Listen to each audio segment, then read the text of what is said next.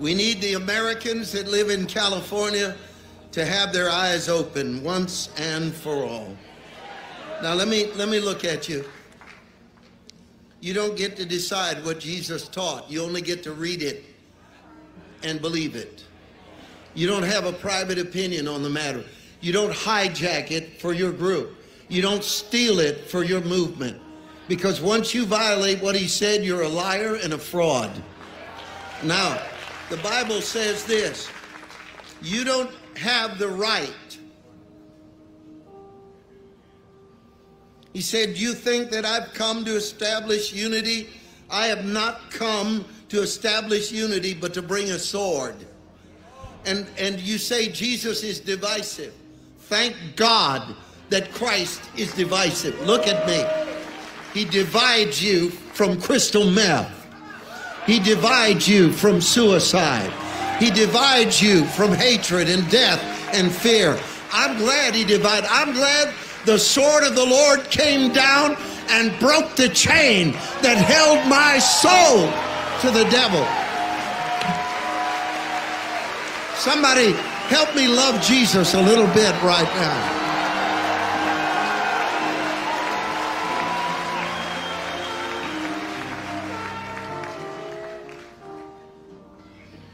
Jesus is not a salad bar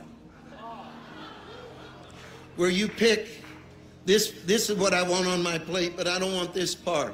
You either take what he says at face value, accept everything he taught, unlimited, total, contextually correct.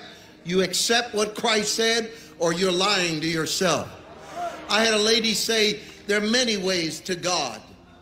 And if I'm sincere, I'll find the truth. I said, okay, try this. You're sick and you need medicine. Blindfold yourself. Open the medicine cabinet, and when you've got perfect, sincere feelings, you should be able to open any bottle you want, and the pill will work. Truth from Christ cannot be compromised. No, no, no. You cannot lie about our Jesus anymore. You can't have him. He's not yours. I don't like the idea of hell. You don't have a choice. A man said to me, a loving God would never put anyone in hell. And I looked at him the way a raccoon stares at truck headlights. I said, you know the sin you just committed? The Bible calls it idolatry. Because it says they made God in their own image. God is an eternal being. I'm looking right in this camera because God just told me somebody's watching that needs to hear this part. God is an eternal being. He doesn't think like you. He doesn't feel like you. What you're saying is, if I were God, I wouldn't like there to be a hell. But you're not God. And so I love you, Jesus, because you said love your neighbor and do unto others as you would have them do unto me. But when Christ mentions hell, I can't accept that. You can't have one without the other. Now, he said this, I will deliver you. He's a deliverer. How many of you believe Christ is a deliverer? How many of you believe Christ is a deliverer?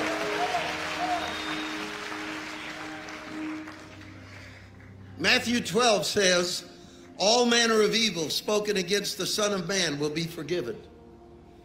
But against the Holy Spirit, it will not be forgiven. Christ came and explained, I'm here to destroy the works of evil. Now I'm going to go after modern religion for a minute. Give me a break.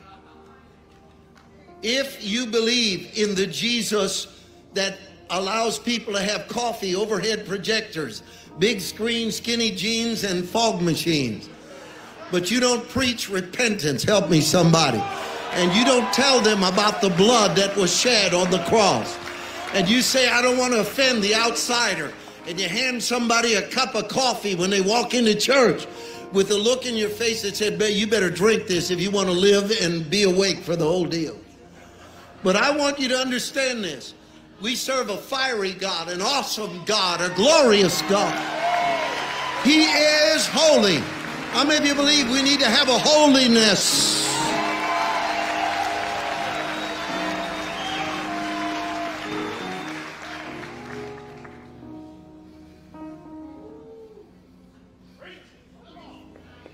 He said, this is why I came. I came to set at liberty, to recover, to proclaim, to liberate, to set free. And here's how it reads in 1 John 3:8.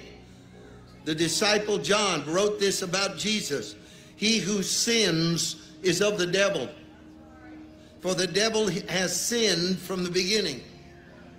For this purpose the Son of God was manifested, that he might destroy the works of the devil. One day I was watching TV, and the preacher, who had a grin, a big smiley face preacher, telling the people, Jesus went about doing good. I want to quote it, Acts 10:38. Jesus went about doing good, healing all who were oppressed of the devil, for God is with him. I want you, the atheist, to look at me.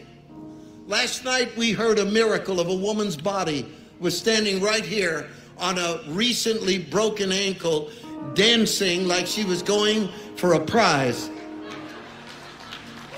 She had that broken ankle create a blood clot that went up her leg to her heart, lungs, and her brain. She got mysterious pain in her shoulder. The doctor told her in the month of June that she had almost died 3 times in her life. And you sat here and you knew I didn't know her. And I began to describe what was going on in her shoulder to the glory of God. I began to talk about how she had almost died 3 times. And I told her about her leg, her heart, her lungs, and her brain. And you saw her standing here, not healed by a man, not healed by Mario, but healed by the Son of the living God, Jesus Christ. You know, I'm going to say it. I'm going to see if I get some help. This is real. This is real.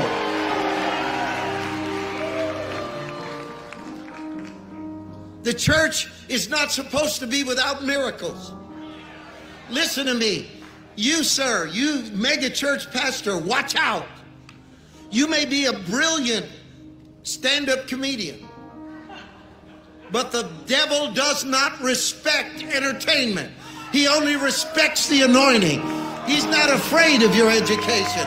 He's not afraid of your reputation. He's not afraid of how many watch you on YouTube. He doesn't care about what you can say and how you can move an audience. The only thing the devil fears is what Jesus stood up and said.